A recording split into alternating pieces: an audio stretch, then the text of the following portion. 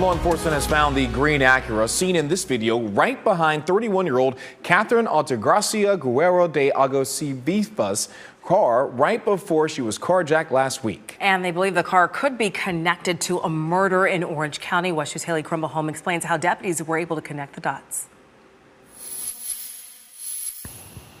The Seminole County Sheriff says they found the green Acura when it was towed from an Orange County apartment complex over the weekend.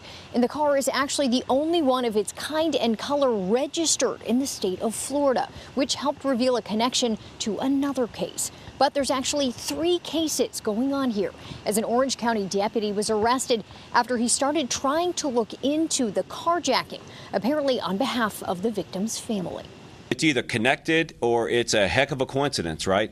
Seminole County Sheriff Dennis Lemma said Monday that the first time authorities came in contact with the green Acura was when it was towed from an Orlando apartment complex last month.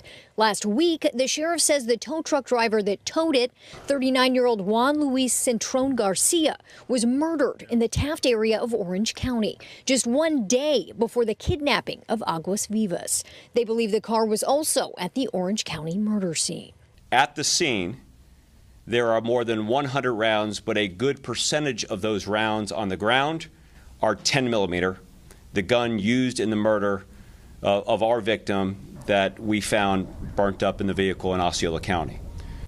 The sheriff said as of Monday, Aguas Vivas' husband is not being considered a person of interest. So I've described the husband as cooperative.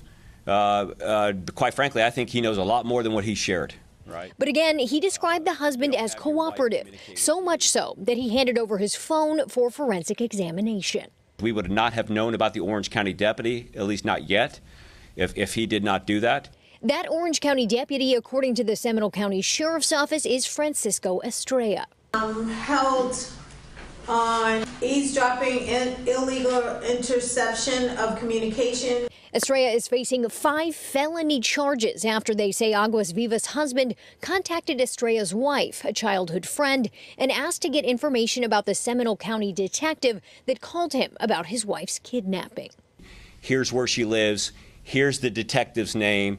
Here's a recording of our conversation. So he's feeding all that information back. Why? We're going to find out. In Seminole County, Haley Crumbleholm, West 2 News. And West 2 spoke to a local professor of forensic studies about how to protect yourself in cases like this one. He says to be aware of your surroundings, make your first call, beat to 911, and if you are being followed or hit, keep driving.